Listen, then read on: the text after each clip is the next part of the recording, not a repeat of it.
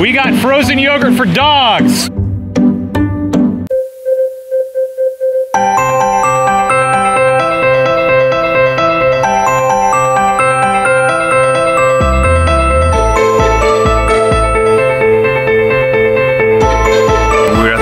Mizner Bark, Boca Raton. Come here almost every morning with Kalu, my dog. My wife's name is Karina. My name is Luis. Kalu.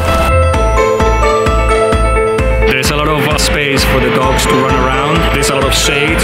It's, you know, it's good for the dogs and it's good for us too. We socialize a little bit. It's maintained really well for the dogs. It has a washing station, which makes it very easy to clean your dog afterwards. There she comes! This is Story. 2 weeks ago, we started to foster her, and by day one, we kind of knew we were going to be foster failures. We were hooked. We fell in love with her, and we advised Docs and Rescue we were going to adopt her, and so now she's ours. We ordered a Kong doggy toy online, just a small one. It's called a snowman.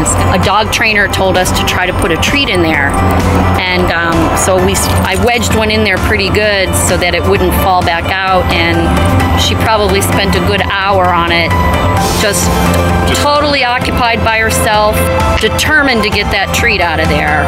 And yeah, she succeeded. She wasn't going to give up until she got that darn treat. She's getting socialized very quickly. Mizner Bark, it's just a great park. They have the water fountains. There's 4 different sections. One for small dogs, one for medium dogs, one for large dogs, and then one for mixed. Letting them run is encouraged, no leashes.